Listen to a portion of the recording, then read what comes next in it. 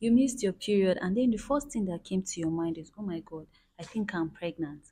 You are right, because missing your period is usually the first sign of pregnancy. But then there are other factors that can lead to missed period or late period. You decide to carry out a pregnancy test and it came out negative. Oh, you are not pregnant, and then your period is not there. What could be the problem? In today's video, we'll be talking about 5 reasons why your period is late. I'm pharmacist Vera, and this YouTube channel is focused on health and health related talks. Please, if you've not yet subscribed to my channel, please click on the subscription button. The first reason we'll be talking about today is early pregnancy test.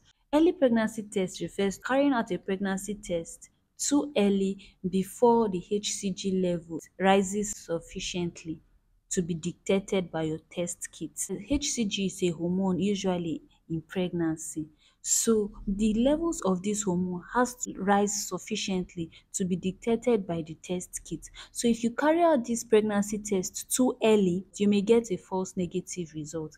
So I would advise that if you are so sure that you are pregnant because of the symptoms and then you've had an unprotected sexual intercourse, you can go back and carry out the test a week later. Yes. Number two, the use of contraceptives. Yeah, the use of progesterone only contraceptives like intrauterine devices, Depo shots, and other contraceptives can also make your period to be late because they affect your hormonal levels. Because usually taking contraceptives, because of the way it acts by thickening your cervical mucus, making it difficult for the sperm to pass through to fertilize the egg, it affects your hormonal level. This can lead to late period or absence of period completely in some individuals depending on your body makeup. Number three is ectopic pregnancy. Now, what is ectopic pregnancy? Ectopic pregnancy is also known as the false pregnancy. Ectopic pregnancy occurs when a fertilized egg implants and grows outside the uterus, usually in the fallopian tube. In this type of pregnancy, because it's not like the normal pregnancy, HCG may not be secreted sufficiently. Hence, when you carry out the pregnancy test, you may get a negative result. And if you are really sure that you are pregnant because you've had an unprotected sexual intercourse and then you are experiencing symptoms like abdominopelvic pain, vomiting, nausea, morning sickness, vaginal bleeding, dizziness, painful urination, then you may need to see your healthcare professional as soon as possible. Number four, premature ovarian failure. I've spoken about this before. It's also known as diminished ovarian reserve. When a woman, before she clocks the age of 40, there's a depreciation in the quality and the quantity of eggs released. You know that for every menstrual cycle, the eggs will have to be released. Yes. So when there's a decrease in this number of eggs and in the quality of the eggs released, it can affect your menstrual cycle. Your period may either be late or completely absent. Number five, thyroid levels in the body. High or low thyroid levels in the body can also lead to late period, can also affect your menstrual cycle. It can also make your period late or even completely absent.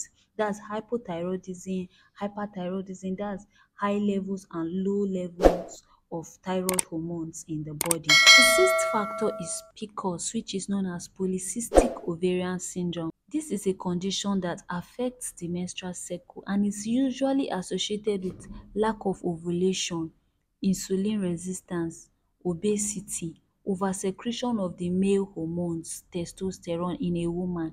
For women, they are not supposed to have excess testosterone. It's supposed to be in a small quantity. But for some women, it is usually high, and so they start talking like men. There's history, their voices becomes like that of men. They start growing beards and all of that. It's as a result of excess secretion of testosterone. So you should see your healthcare professional to be properly treated. But I'm going to make a video on PCOS very soon.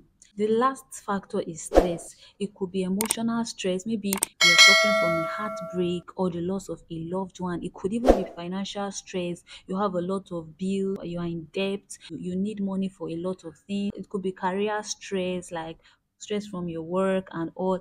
Any form of stress, when it becomes chronic and extreme, it can lead to lack of period.